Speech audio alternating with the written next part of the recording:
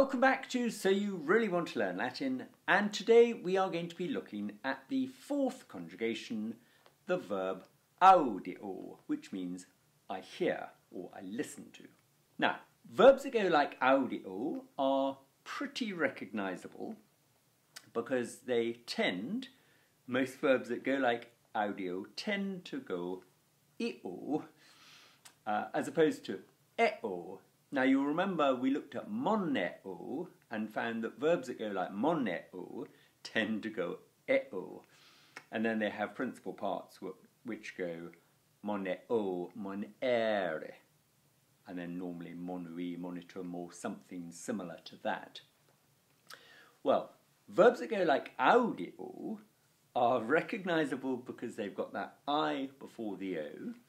That's not 100% secure as a way of identifying them, but it's good enough for now. And then they have principal parts which go io, ire, iwi, itum. That's the main recognisable pattern. So for example, audio goes audio, audire, audivi, auditum. Okay, now the endings you're not going to have any difficulty with at all.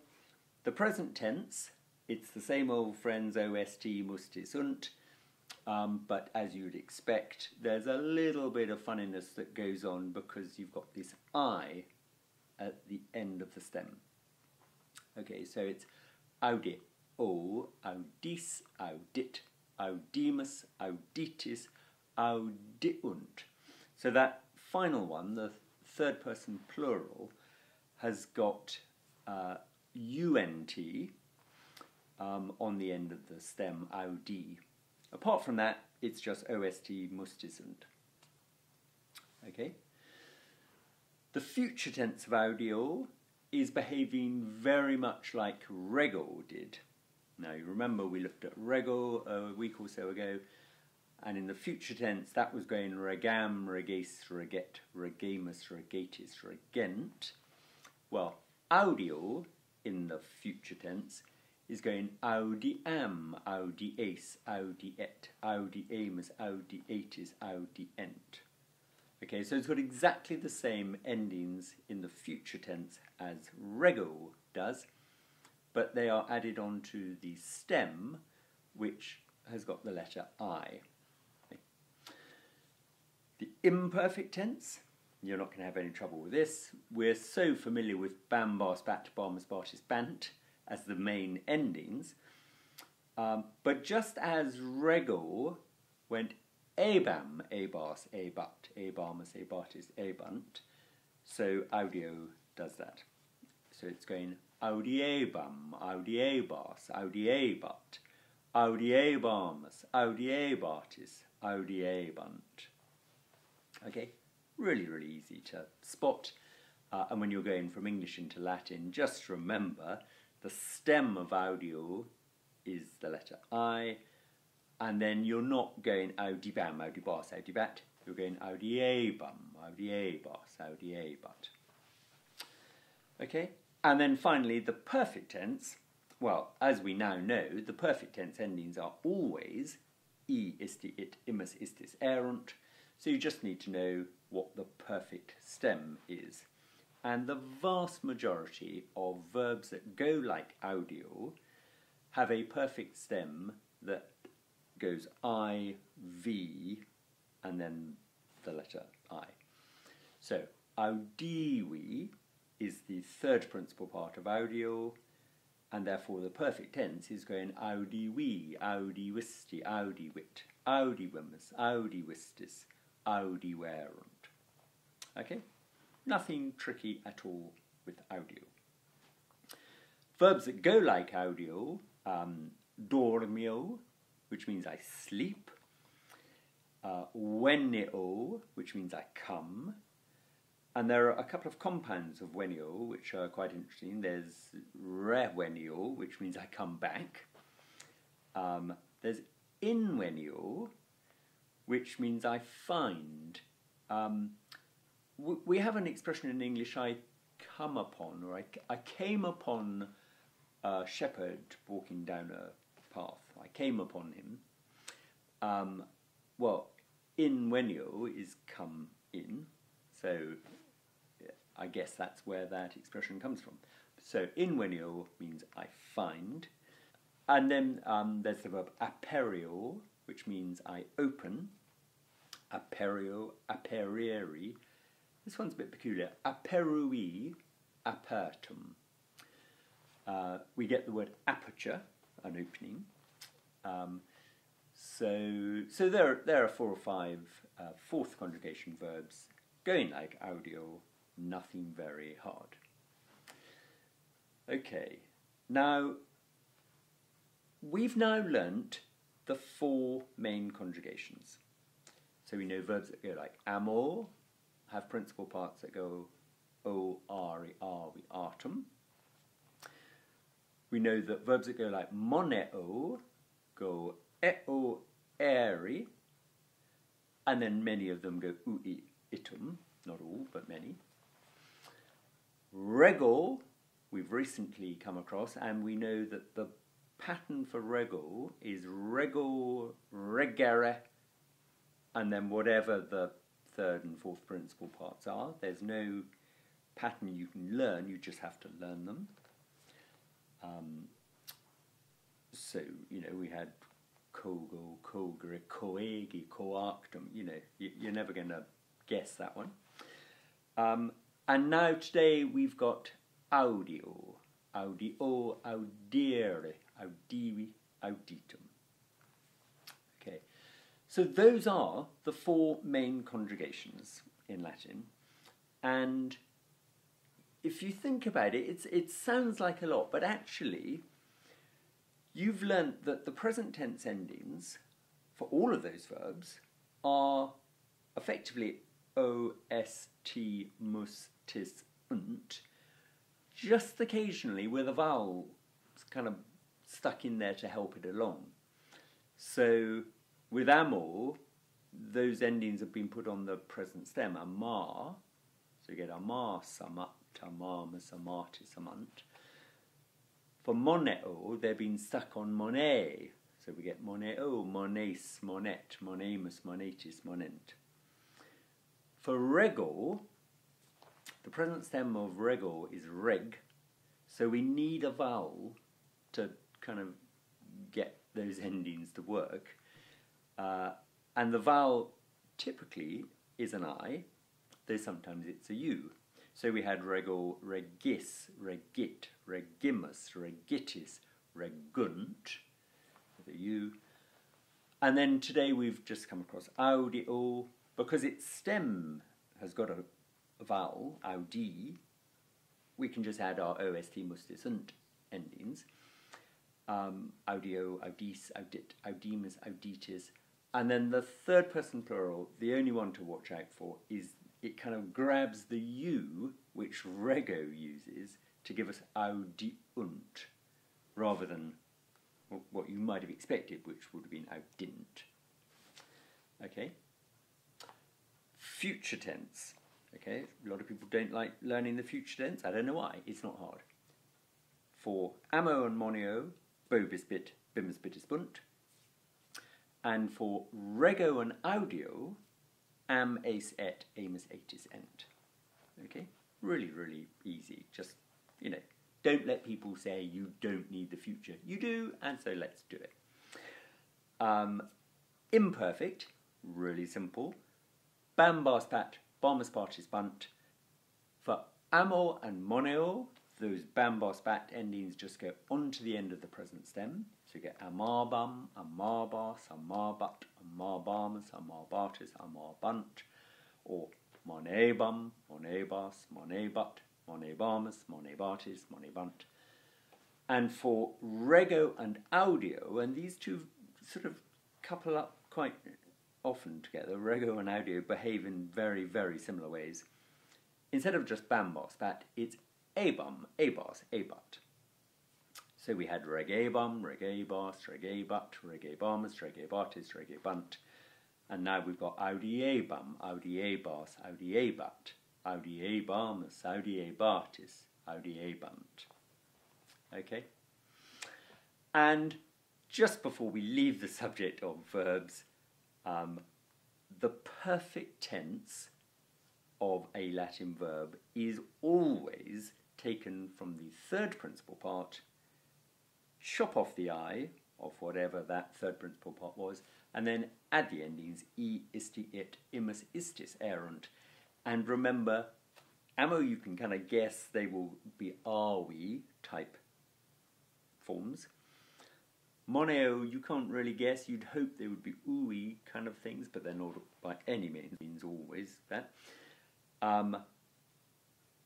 Rego, you just have to learn them, so learn the principal parts.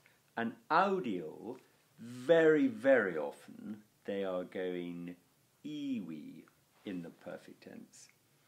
So dormio, dormio, dormire, dormivi, dormitum. So, really nice and recognisable, like audivi. However, don't be surprised, a lot of verbs don't do it. So, veneo, which means I come, veneo, venire, veni, ventum. Okay, and good time to notice, Julius Caesar famously said, veni, vidi, vici, that meaning I came, I saw, I conquered.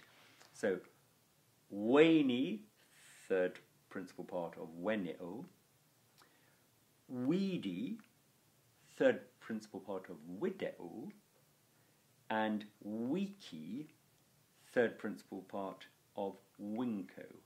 Vinco, vincere, vici, victum, I conquer. Okay, so there's a little bit of Julius Caesar for us as we finish off our verbs.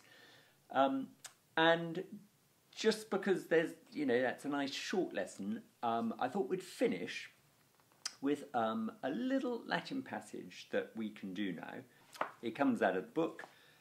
It follows on from our rather grim introduction to Roman history. Last time we were looking at the Sabine women. We discovered how Romulus populated his new city by effectively kidnapping a load of women from the neighbouring Sabine tribe. And then Tarpeia, the daughter of one of those women, slightly disgraced herself by trying to betray the new city to the besieging Sabine army. You remember she took a fancy to the bracelets that the Sabine soldiers were wearing on their arms, and she said, can you give me those bracelets? And when the soldiers came into the city, they did indeed give her the bracelets, but they also gave her the other things that they had on their left arms, which were these enormous heavy shields, and they threw the heavy shields at her and squished her. So, we looked at that in English last time. We're now going to just have a little look at it in Latin. So, as I say, there's a translation in the book. We'll just have a quick go and check we can do it following all our golden rules, and spotting whether there are any of our new fourth conjugation verbs in this passage. Okay, so here we go. I'll read that because I can't remember it off the top of my head, and then we'll just go through it. Okay, Romani contra Sabinus bellum gerebant. Tarpeia Sabinos vidit, sed Sabini puellam non audiverunt. Sabini scuta magna et armillas pulchras habebant.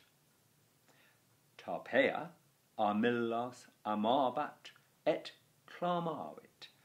Armillas vestras amo et Sabinos in oppidum nostrum ducam.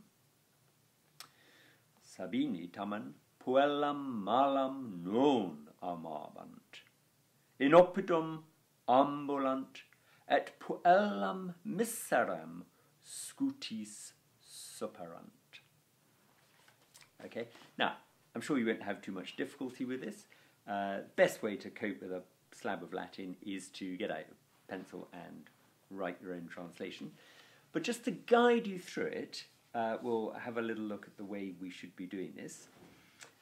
Okay, so our first sentence, Romani contra Sabinos bellum gerebant. Look at the verb first, third person plural. Subject therefore is they, or a noun in the nominative plural.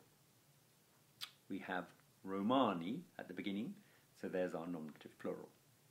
Okay, so Romani gerebant, the Romans. Now, gero means I wage in the sense of I wage war. Okay, or to carry on in the sense of to carry on a war. So, Romani contra Sabinos bellum gerebant, the Romans were waging. What were they waging? We want an object in the accusative case, and we've got bellum.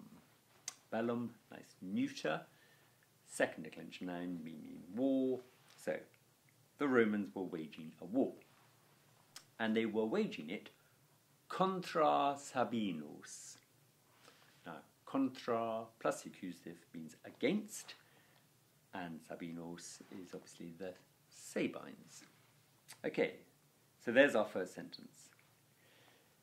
The Romans were waging a war against the Sabines. On we go. Tarpeia Sabinos vidit, sed Sabini puellam non audiverunt. Okay, now here's a sentence with two clauses. So we go to the first verb first, which is vidit. Now, vidit is coming from video, videri, vidi, visum. Means I see. It's a second conjugation verb. So, third person singular, our subject is third person singular, or a noun in the nominative singular. And at the front of the sentence we have Tarpeia. Okay, this is the wicked Tarpeia girl. So, Tarpeia vidit Sabinos. Tarpeia saw the Sabines. Into the next clause. Said, as said is a conjunction, it means but Sabini puellam non audiverunt. Go to that second verb, and we've got audiverunt, third person plural, or a noun in the nominative plural. So the subject of that verb is third person plural, so that's they, or a noun in the nominative plural. Okay, now we do have a noun in the nominative plural, it's Sabini. So, but the Sabines, non audiverunt, did not hear puellam, that's our object, the girl. Okay, on we go. Sabini scuta magna et armillas pulchras habebant. Go to the verb first, habebant. Third person plural, the subject is they, or a noun in the nominative plural. Back to the beginning we go, and we have Sabini, the Sabines. So, the Sabines had, or were having, the Sabines had. Now, what did they have? They had scuta magna. Now, scutum means a shield, and magnus, we know, is our adjective friend, it means big. So, the Sabines had big shields, et armillas pulchras. Now, an armilla, first declension noun, means a bracelet.